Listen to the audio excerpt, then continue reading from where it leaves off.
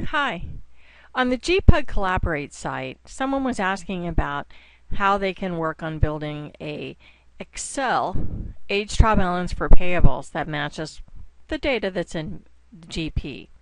Well, my fellow MVP and friend Victoria Yudin has made that task a lot easier for you.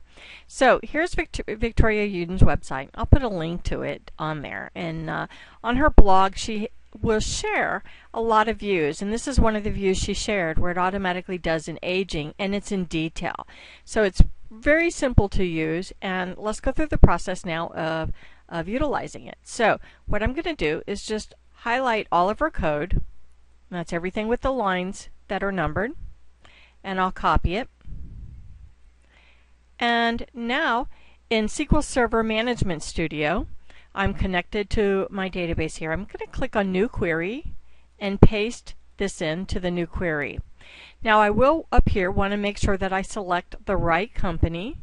So we'll select the company ID, and you'll know which company this is because if you go to Tools, Setup, Company, and Company, you'll see the company ID right here. So you may want to do it for all of your companies if you have more than one.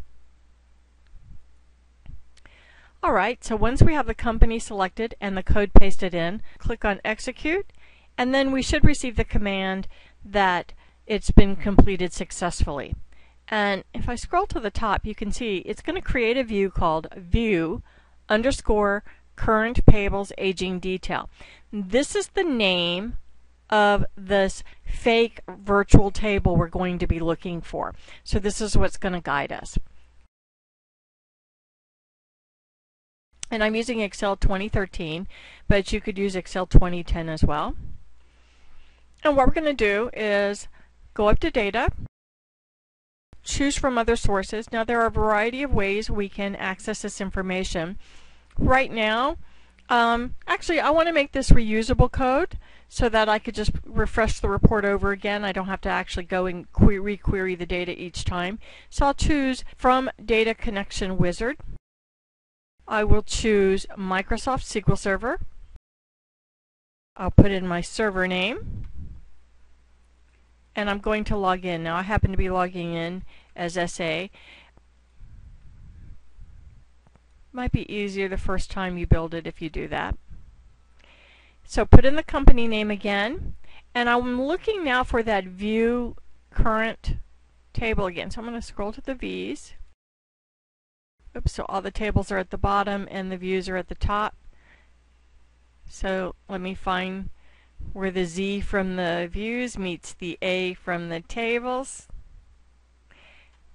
Okay, and here it is. View Current Payables Aging Detail. And I'll click on Next and Finish. And I get asked how I want to see the data. I want to see it in just a table, or I could do a pivot table report. So actually let's do a pivot table report, and that way we can clean it up a little bit. It's otherwise just make it look a little more like a payables report. The data is beautifully done. She's beautifully executed it. So we'll put in the vendor name in the rows, and now we see all the vendor names. And what we're going to do in the values is we'll put in current, 30 to 60, 60 to 90, and 90 and over. Now you can edit the views so that you can adjust the dates the way you see fit. Now take the time under values to choose value field setting and number format and set them to currency, and then make sure they're set to sum here. If you do it here, then you won't have to reformat the columns every time you run the report. It will restore how you want to see this. So again, currency, and I like to see my negative numbers as red and with brackets around, or parentheses around them, and make sure it's set to sum, not to count. If it's set to count, then it's just going to count the records, and we don't want it to do that.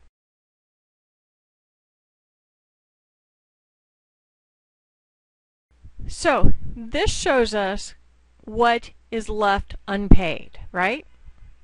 So we may want to see the document amount as well, so let's drag that down and let's put it before sum of current and set that format.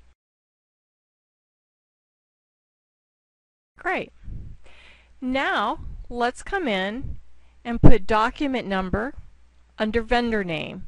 And now we can see the document number and the amounts that are rolling forward.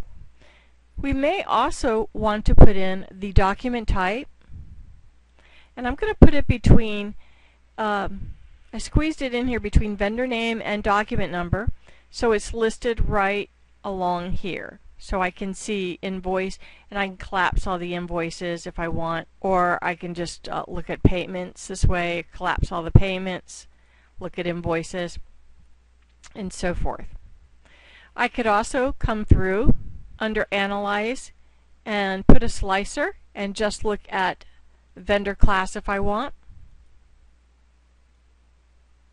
So I could come in now and say, oh, I want to see just vendors that are in the USA US-C class, or again, to look at all of them, I can put it right here. Then you could even put a graph on here if you want. So under Pivot Tools, Analyze, I'll do a pivot chart, and we'll leave it set to column. Now it's pretty junky right now, but you'll notice that it's dynamic. So if I come back and select just that vendor class, it's a little easier to read.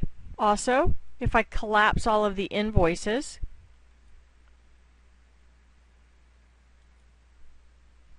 it becomes still yet easier to read. And if I collapse all of my vendors, it's still yet easier to read. This is a great gift that Victoria has given us, and I hope today's session helps you utilize it a little bit better.